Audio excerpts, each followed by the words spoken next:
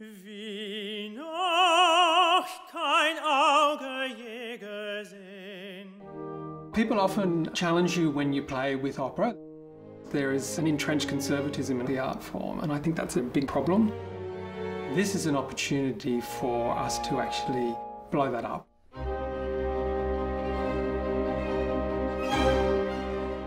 When you're working in an art form, you're always interrogating it.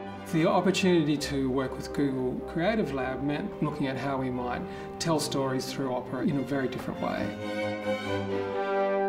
The project is an imagining of what an opera could look like within a user's home.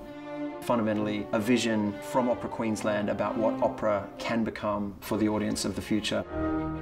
We've truly had to invent every step of this process. Recording these performers in front of 90 cameras and 300 different lights. So that we can produce what are called volumetric meshes, which become the basis of this sort of photoreal performer that's standing in front of you. She is alive. Here I feel it. Having captured that and having processed it, we had to get it to play in a mobile phone.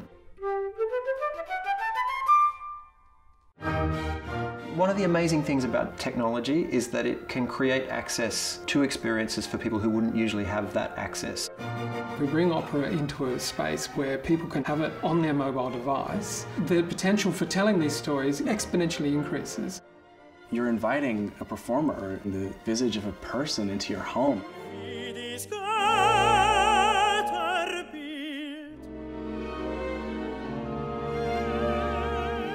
One of the great outcomes of this project for us would be for other storytellers to get a sense of the possibilities of what this new spatially aware, immersive storytelling can look like. It's placing the power of creating stories into the audience's hands, and that's really exciting.